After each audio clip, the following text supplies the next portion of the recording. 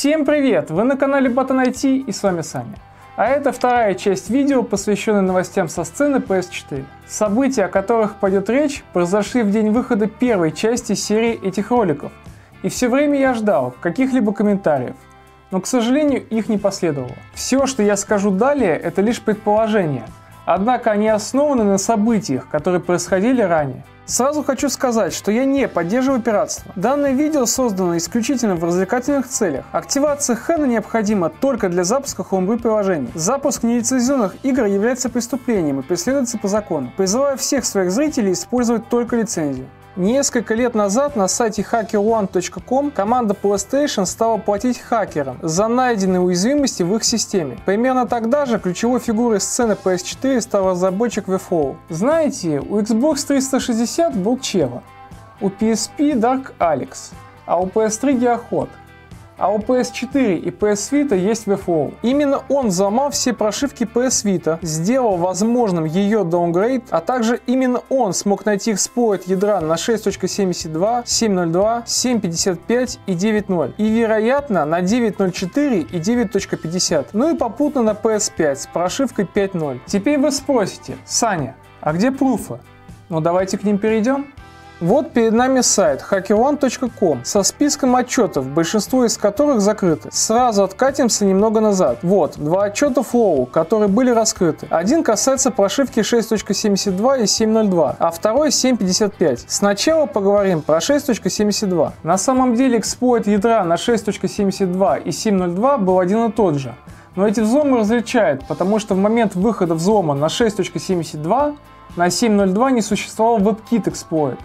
Этот эксплойт нашли только спустя полгода, поэтому эти взломы различают, но по факту эксплойт ядра был один и тот же. Короче, отчет theflow0 отправил 21 марта 2020 года, и уже 16 апреля 2020 вышло 7.50, где уязвимость была закрыта. Сам же в Твиттере он писал, что уязвимость нашел еще в середине 2019, а PlayStation раскрыла его 6 июля 2020. Через неделю уже вышел хэн на 6.72, а через полгода и на 7.02, но на тот момент актуальной была уже 7.55.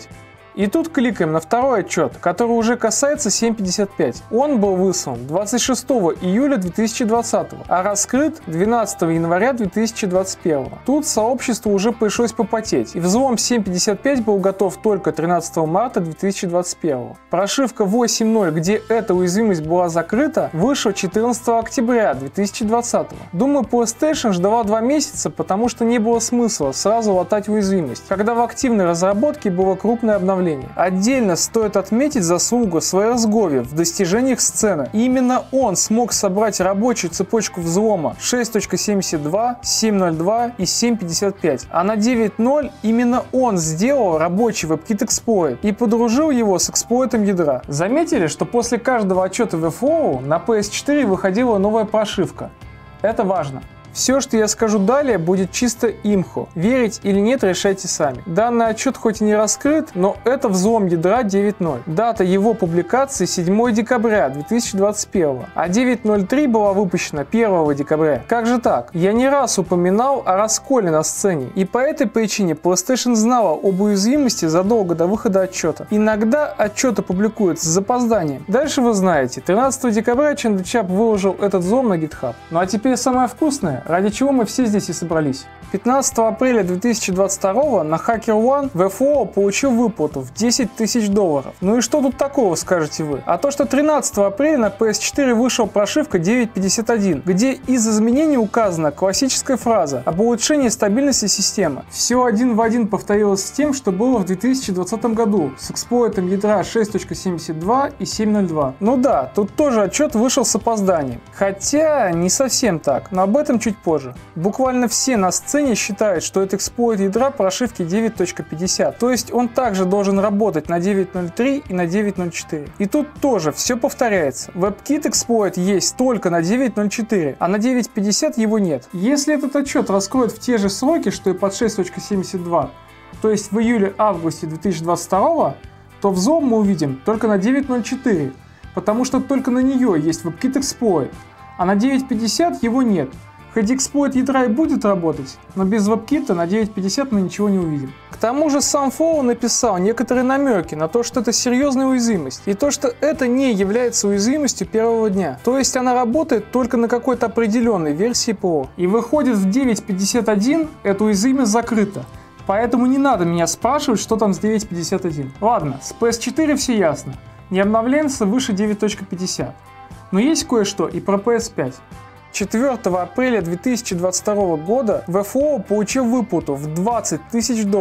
А 13 апреля вместе с выходом 9.51 на PS4 на PS5 вышла прошивка 5.02, где также сказано, что данное обновление улучшит производительность работы консоли. Сообщество, в том числе и я, считает, что это эксплойт ядра PS5 с прошивкой 5.0. И скорее всего эксплойт ядра 9.50 на PS4 и 5.0 на PS5 один и тот же. Возможно, просто реализация разная. И 13 апреля Sony пофиксила его на обеих платформах. И да, касательно взлома 4.0.3. Мне несколько месяцев назад прилетела подробнейшая инфа про это. И релиза не будет. Поверьте, на то есть причины. Зато WebKit Exploit от CSGO работает на PS5 с 4.50. И если будет слит эксплойт ядра 5.0, то прошивка 4.50 на PS5 будет взломана. Аналогично тому, как сейчас на PS4. В общем, инфа не подтверждена.